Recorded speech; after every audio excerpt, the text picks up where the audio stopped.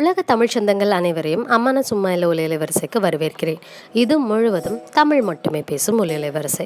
நீங்கள் இன்னும் கை சாட்டிடாமல் இருந்தீங்கன்னா, சப்ஸ்கிரைப் பண்ணாமல் இருந்தீங்கன்னா பண்ணிடுங்க. அப்படியே பக்கத்தில் இருக்கும் நோட்டிஃபிகேஷன் பெல் பட்டன் அறிவிக்கும் பேத்தானையும் அழுத்திடுங்க. பையா एक प्लेट पानी पूरी है அப்படின்னு நமக்கு தெரியாத ஹிந்தியை திக்கி சொல்லி நமக்கு பிடிச்ச பானிபூரியை இனி எங்கேயும் போய் கேட்க வேண்டாம். நம்ம வீட்டில் இருக்கிற பொருட்கள் வச்சு இந்த மாதிரியான சாட் ஐட்டம்ஸ் எல்லாமே நான் ஒரே நாளில் வீட்லேயே பண்ணியிருக்கேன். ஒரு விருந்து மாதிரி சாட் ஐட்டம்ஸ்லேயே பானிபூரி, பாவ் பாஜி, கட்டோரி சாட், அப்புறம் காஜு கட்லி எப்படி பண்ணுறதுன்னு பார்க்கலாம் வாங்க. குழந்தையிலேருந்து பெரியவங்க வரைக்கும் எல்லாத்துக்கும் பிடிச்ச காஜு கட்லி, முந்திரி பருப்பு கேஷ்யூ நட்டில் பண்ணுறது. இது நினைக்கிற அளவுக்கு கஷ்டம் இல்லை, ரொம்பவே சுலபம். இதுக்கு 1 கப் முந்திரி பருப்பு எடுத்துக்கலாம். எந்த கோப்பையில் எடுத்திருந்தாலும் சரி, ஒரு பாத்திரம் எடுத்துக்கோங்க. அதை இந்த மாதிரி நல்லா அரைச்சிக்கணும். ரொம்ப அரைச்சி அதுலேருந்து எண்ணெய் விடுற வரைக்கும் அரைக்கக்கூடாது. விட்டு விட்டு அரைச்சி இந்த மாதிரி எடுத்துக்கணும். பல்ஸ்னு சொல்லுவாங்க இல்லையா, அப்படி.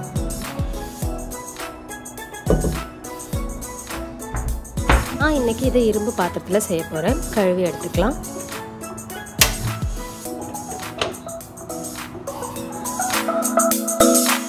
அரை கப் சர்க்கரை எடுத்துக்கிறேன். எந்த பாத்திரத்தில் 1 கப் முந்திரி எடுத்தீங்களோ அதில் அரை கப் சர்க்கரை, 1/4 கப் தண்ணி.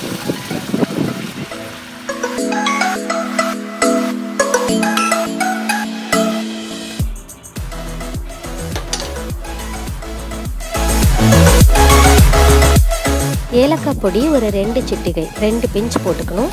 அப்புறம் இதுக்கு ஒரு கம்பி பதம் முக்கியம். ஒரு கம்பி பதம் வந்தோடனே நம்ம அரைச்சி வச்சுருக்கிற முந்திரி பருப்பு பொடியை இதில் கலந்துக்கலாம். இந்த பொடியில் எந்த கட்டியும் இல்லாத மாதிரி உடைச்சி விட்டுட்டு அதுக்கப்புறமா கலந்துக்கலாம்.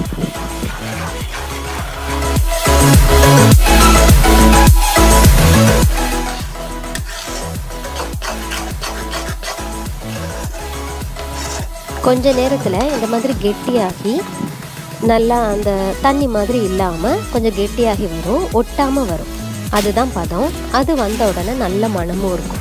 அது வந்த உடனே பார்ச்மெண்ட் பேப்பர் அல்லது பட்டர் பேப்பர், வெண்ணெய் பேப்பர் எடுத்து அதில் நெய் தடவிட்டு அதில் இதை கொட்டிடலாம்.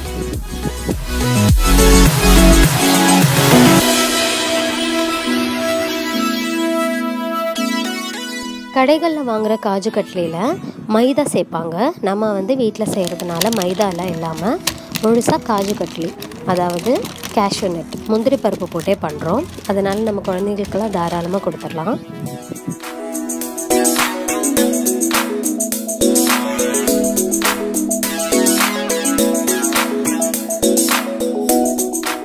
நான் இன்றைக்கி குட்டி காஜு கட்லி தான் பண்ணுறேன். அதனால் இப்படி குட்டி குட்டியாக வெட்டி எடுத்திருக்கேன். உங்களுக்கு வேணும்னா இன்னும் கொஞ்சம் பெருசாக வெட்டிக்கோங்க. அவ்வளோ நல்லா இருந்தது. பண்ண உடனே என் வீட்டில் காலியாகிடுச்சு.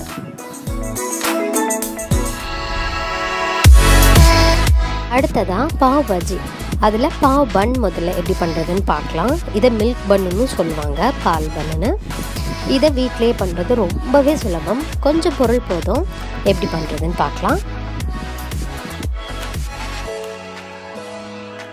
2 கப் மைதா, அப்புறம் அதுக்கு தகுந்த மாதிரி உப்பையும் கலந்துக்கலாம்.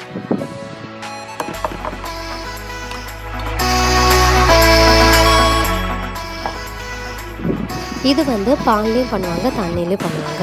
நான் அரை கப் பால் எடுத்திருக்கேன். இதில் பொறுக்கக்கூடிய சூட்டில் இருக்குதான்னு முதல்ல பார்த்துக்கோங்க கை வச்சு. அதுக்கப்புறமா 3 தேக்கரண்டி சர்க்கரை, 1 தேக்கரண்டி இன்ஸ்டன்ட் ஈஸ்ட், அதை போட்டுக்கோங்க. ஈஸ்ட் போட்டு கொஞ்சம் நேரத்தில் பொங்கி வரும். அதுக்கப்புறமா நம்ம இதை மாவில் கலந்துடலாம்.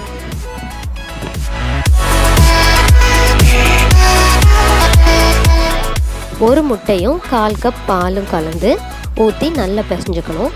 இந்த பதம் எப்படி இருக்கும்னு பார்த்தீங்கன்னா, சப்பாத்தி மாவினை விட இன்னும் கொஞ்சம் தண்ணி அதிகமாக இருந்தால் எப்படி இருக்கும், அந்த மாதிரி பால் அதிகமாக ஊற்றி நல்லா குத்தி பிசையணும். கொஞ்சம் நேரத்தில் அது கெட்டி ஆகிடும். 3 தேக்கரண்டி வெண்ணெயை பிசையும் போதே குத்தி பிசைஞ்சிட்டு அதுக்கப்புறமா துணி போட்டு மூடி வச்சிடலாம். இது சென்னா வெள்ளை கொண்ட கடலை. இதை நான் ஊற வச்சுக்கிறேன் பானிபூரிக்குள்ளையெல்லாம் வைக்கிறதுக்காக. இப்போ 1 மணி நேரம் ஆயிடுச்சு. இது பாருங்கள் எவ்வளோ உப்பி வந்திருக்குன்னு.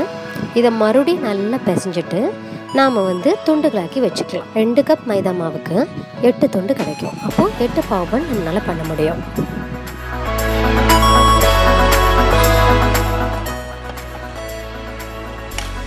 பேக்கிங் பாத்திரத்தில் வெண்ணெய் தடவிட்டு அதில் இந்த எட்டையும் கொஞ்சம் கொஞ்சம் இடம் விட்டு அடக்கிடலாம்.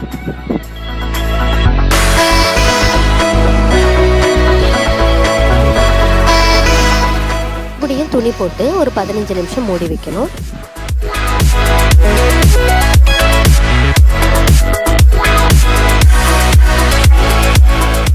180 டிகிரி வெப்பநிலையில் 20 நிமிஷம் வைக்கணும். நாம் இதையே குக்கர்லேயும் செய்யலாம், அதுலேயும் 20 நிமிஷம் தான் ஆகும்.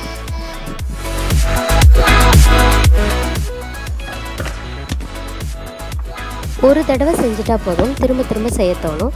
அந்த மாதிரி அழகான நல்ல மேகம் மாதிரியான பாவ் பன் தயாராகிடுச்சு.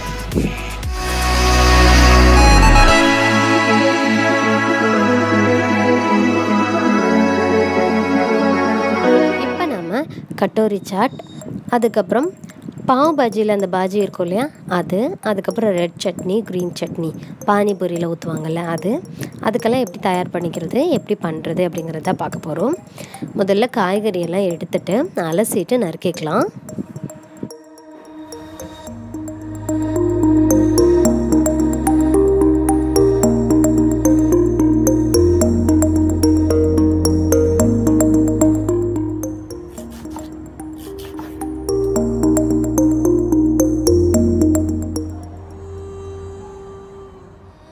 உருளைக்கிழங்கு வந்து பானிபூரிக்குள்ளே வைக்கிறதுக்கும் வேணும், அதுக்கப்புறம் பாவ் பாஜிக்கும் வேணும். அதுக்கு தகுந்த மாதிரி 2 எடுத்துக்கணும்.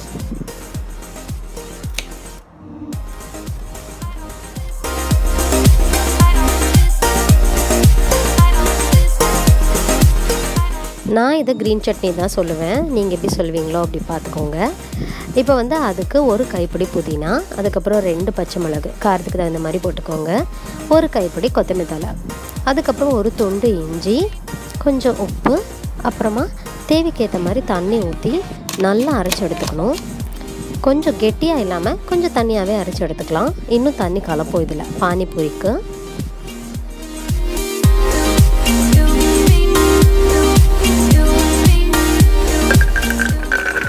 கொண்டக்கடலை நல்லா ஊறிடுச்சு.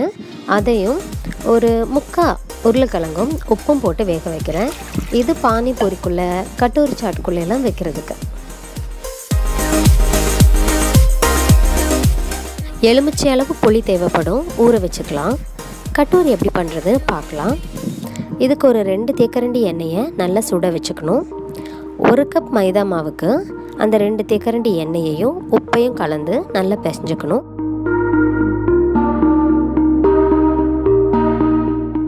இந்த மாதிரி பொடிக்க முடியணும், இதுதான் பதம். இதுக்கப்புறம் தண்ணி ஊற்றி பிசைஞ்சுக்கலாம்.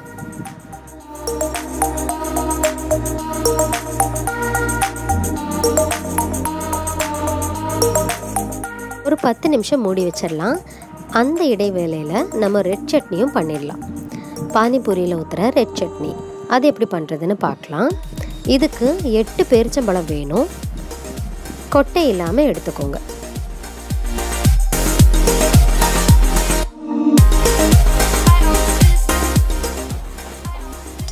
ஒரு துண்டு வெல்லம், அப்புறம் 8 பேரிச்சம்பழம், அதுக்கப்புறமா அந்த எலுமிச்சம்பழவு புளி ஊற வச்சிருந்தோம் இல்லையா அந்த புளியையும் கரைச்சி ஊற்றிக்கலாம்.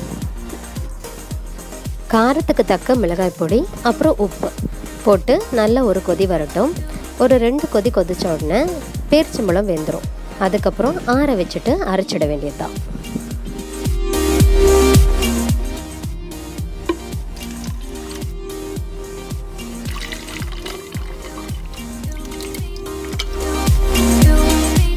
ரெட் சட்னியும் தயாராகிடுச்சு. அடுத்தது மாவு நல்லா ஊறியிருக்கும். இப்போ எடுத்து கட்டோரி பண்ணிடலாம். கட்டோரிக்கு இந்த மாதிரி ஒரு சின்ன கிண்ணம் எடுத்துக்கோங்க. மாவை பரத்திட்டு கிண்ணத்தை ஓரத்துல எல்லாம் இந்த மாதிரி மூடி விடணும். அதுக்கப்புறமா ஒரு முள்கத்தி, அதாவது ஃபோக் வச்சு குத்தி விடணும். அப்போ தான் நல்லா வேகும்.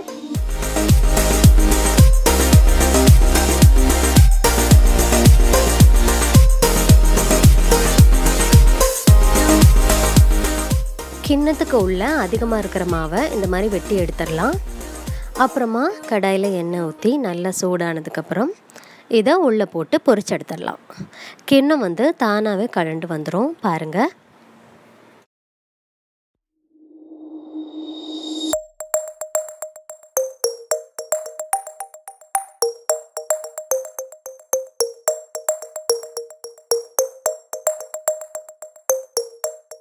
கட்டோரியும் செஞ்சாச்சு.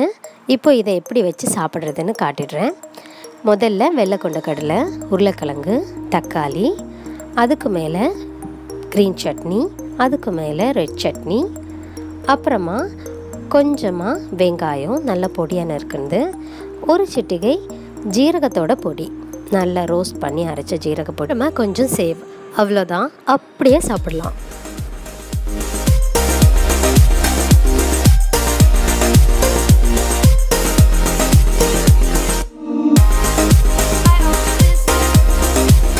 அன்னைக்கு கடைசியாக தான் பானிபூரியும் பாவ் பஜ்ஜியோட அந்த பாஜியும் பண்ணேன். பானிபூரி எப்படி பண்ணுறதுன்னு பார்த்துட்டு அந்த பாஜி பார்க்கலாம். அதை பாஜின்னு தான் சொல்லுவாங்களா தெரியல, நான் அப்படி தான் சொல்வேன். 1/2 கப் ரவைக்கு 1 தேக்கரண்டி மைதா, அப்புறம் தேவைக்கு தகுந்த மாதிரி உப்பு, இதுதான் அளவு.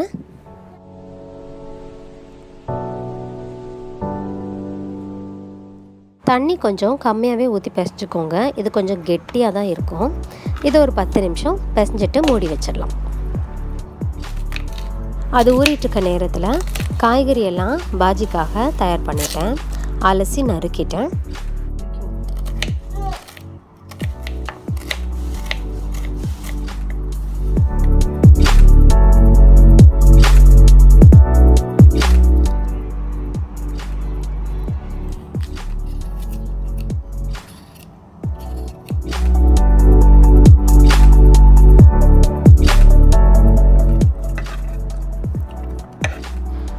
கேரட், பீன்ஸ், அப்புறம் உருளைக்கிழங்கு, அப்புறம் கொஞ்சம் தண்ணி, உப்பு, இது எல்லாத்தையும் போட்டு ஒரு 2 விசில் 2 சத்தத்துக்கு வேக வச்சிடலாம். இப்போ மாவு நல்லா ஊறிடுச்சு. இதை நான் 2ஆக பிரித்து பரத்திக்க போகிறேன்.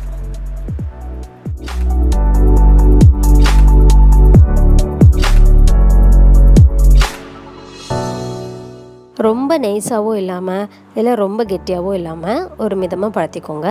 பரத்திட்டு இந்த மாதிரி வட்ட வடிவத்தில் ஏதாவது ஒரு மூடியை வச்சு அதை வெட்டி எடுத்து நல்ல சூடான எண்ணெயில் போட்டுடுங்க. போட்டு மேலே மெல்ல தட்டிகிட்டு இருந்தீங்கன்னா இந்த மாதிரி புஷ்ஷுன்னு உப்பி வரும். உடனே எடுத்துட வேண்டாம். ரவை கொஞ்சம் நேரம் வேகணும். அப்போ தான் நமக்கு முறுமுறுன்னு உடையும். அதனால் கொஞ்சம் நேரம் வச்சுட்டு நல்ல நிறம் மாறினதுக்கப்புறமா எடுத்துடுங்க.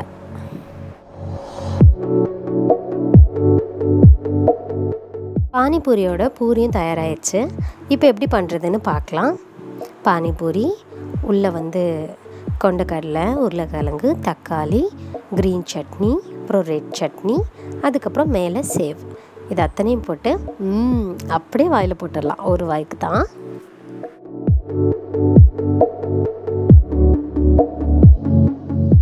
இப்போ தான் ரொம்ப முக்கியமான இடத்துக்கு வந்திருக்கோம். கொஞ்சம் கூட வெளி மசாலா எதுவுமே உபயோகிக்காமல் நம்ம வீட்டில் இருக்கிறதே வச்சு எப்படி ஒரு வட இந்தியர்களோட பாவ் பஜ்ஜியோட அந்த பாஜி பண்ணுறது அப்படிங்கிறது தான் பார்க்க போகிறோம். இதுக்கு வெண்ணெயை உருக்கிட்டு ஒரு பெரிய வெங்காயம், 2 தக்காளி கண்டிப்பாக 2 வேணும், நல்ல பொடியை நறுக்கி போட்டு மூடி சமைச்சிடலாம். அதுக்கப்புறமா கேப்சிகம், குடைமிளகாய் எடுத்து வச்சுருந்தோம் இல்லையா, அதையும், இஞ்சி பூண்டு விழுது ஒரு தேக்கரண்டி போடணும். அதாவது ஒரு 3 பல் பூண்டு, ஒரு துண்டு இஞ்சியை நல்லா நசுக்கிக்கலாம். அப்புறமா ஆம்ச்சூர் பவுடர், காஞ்ச மாங்காவோட பொடி, அப்புறம் தேவைக்கு தகுந்த மாதிரி மிளகாய் பொடி, பச்சை பட்டாணியோட கலந்து வேக வச்ச காய்கறியையும் கலந்துக்கலாம். சாட் மசாலாங்கிற அந்த பொடியை போடணுங்கிற அவசியம் கிடையாது. அவங்களோட அப்படியே அந்த சுவை வரணும் அப்படின்னா நாம் நல்லா மசிச்சு விட்டுட்டு அதுக்கப்புறம் ரோஸ்டட் ஜீரா, அதாவது ஜீரகத்தை நல்லா வறுத்து பொடி பண்ண பொடியை போட்டாலே அவங்களோட சுவை அப்படியே வந்துடும். சாட் மசாலா போடணுங்கிறது இல்லை. வெண்ணெயையும் மிளகாய் பொடியையும் நடுவில் இப்படி பண்ணிவிட்டு அதில் கலந்து விட்டுட்டோம்னா நல்ல நிறம் கிடைக்கும். அப்புறம் நிறைய தண்ணி ஊற்றிட்டு நல்லா மசிச்சு விட்டுடணும்.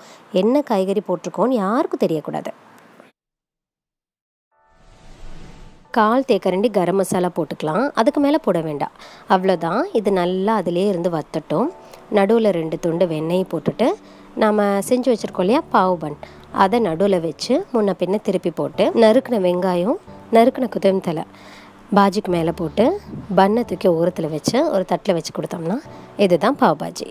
ரொம்ப நல்லாயிருக்கும். அவங்கள விட ரொம்ப நல்லா பண்ணிட்டோமோ அப்படின்னு தோணும். அவ்வளோ நல்லாயிருக்கும். கண்டிப்பாக செஞ்சு பாருங்கள். தமிழர்களுக்கு மட்டுமான காணொலியை விடாமல் தந்துட்டு இருக்கேன். பிடிச்சிருந்தா உங்கள் நண்பர்களுக்கும் பகிர்ந்துக்கோங்க. உங்கள் கருத்துக்கள் எனக்கு தெரிவிங்க. அப்படியே கை சாட்டிடுங்க. சப்ஸ்கிரைப் பண்ணுங்கள்.